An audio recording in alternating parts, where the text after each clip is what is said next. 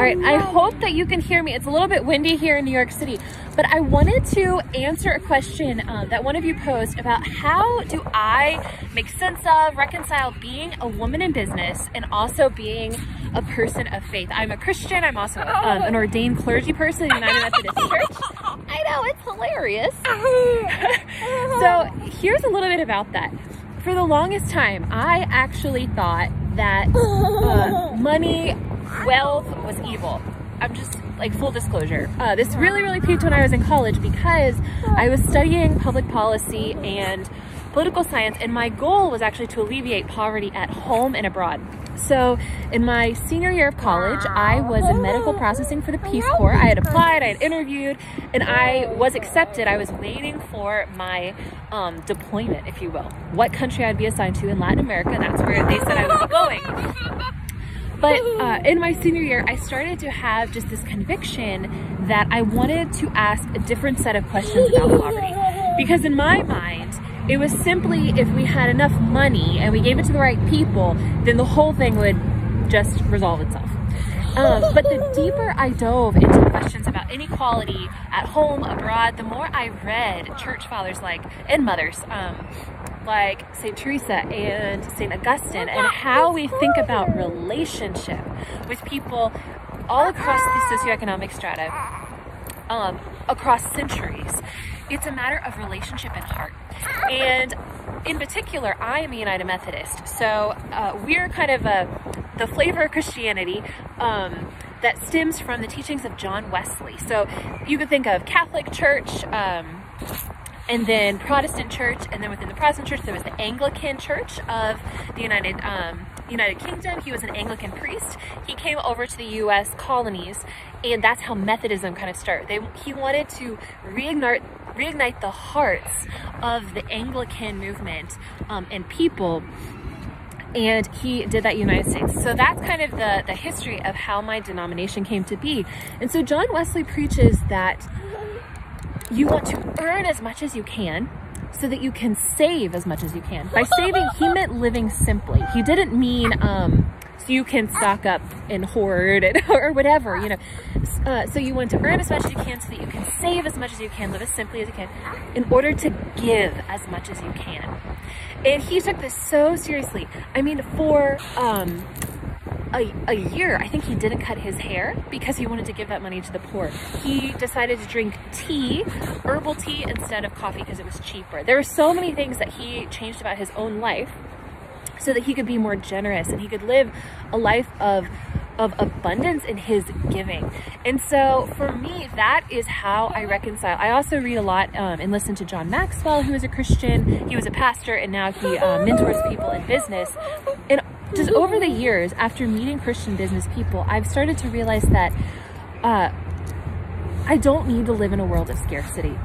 That and if I can stand behind my business. So for me, I partner with Beachbody, and I've told you guys this before. I said no to coaching for 9 months because I needed to research Beachbody. I needed to understand particularly Shakeology. So those of you who I'm coaching, you know that like you get a free 30-day sample when you sign up with me, and you get a challenge pack. And then after that, it's about, so with a discount, it's about $99 a month.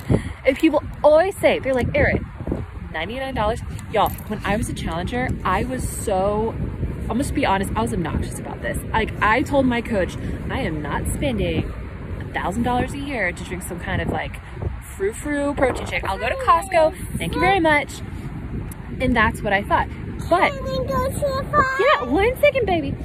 But then I started to do some research. So actually, I drank a knockoff for 6 months. I was right after Ella was born, which meant I was breastfeeding. And then as I started doing my research, I started to realize what was in the shake that I was drinking.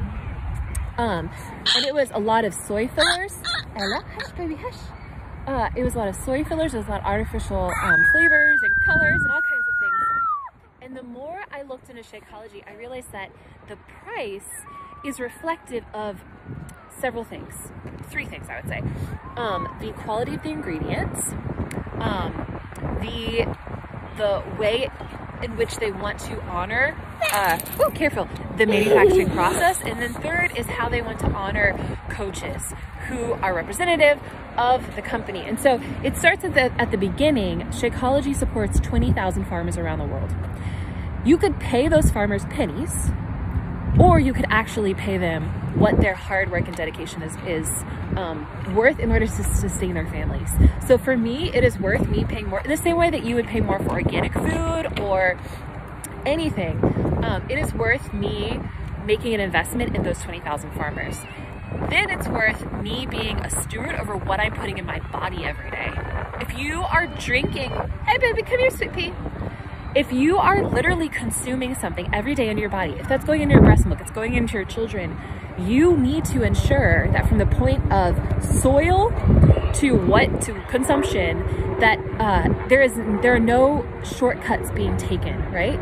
That it is something that you can drink with integrity and in calmness, right? Like, if I'm literally going to put this in my child as a breastfeeding mom, I need to know that what I'm doing is safe.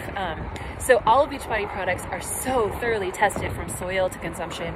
And then the third is they want to honor coaches. So as a coach, you guys know I make 25% commission on anything that my clients purchase, which, y'all, is not a ton. Let's be honest. I mean, that's like 50 bucks. So when you first sign up with me, I make about $50 to coach you forever. The end. Like, so if y'all think I'm raking in like loads of money. Oh, your mask. It's okay. There's nobody around, so you can just play without a mask. Yeah.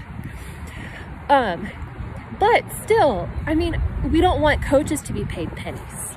So of that 99, think about it. Some of it's going to farmers, some of it's going to the research and development and quality control, and then the third is going to pay the people that are going to walk alongside you in your health and fitness journey so that they can care for their families. Y'all, it makes sense. And then because of coaching, I am able to live a life of generosity, deeper generosity. So I partner with several organizations. One is Harlem Grown. It helps with food supply here in New York City. And I also give to the diaconate for clergy women who are struggling at the moment through no fault of their own, who might need a scholarship for continuing education or a variety of things. So that is how, just a snapshot of how I reconcile faith and business, and also kind of why, oh look, oh, it's, Ella's made a friend.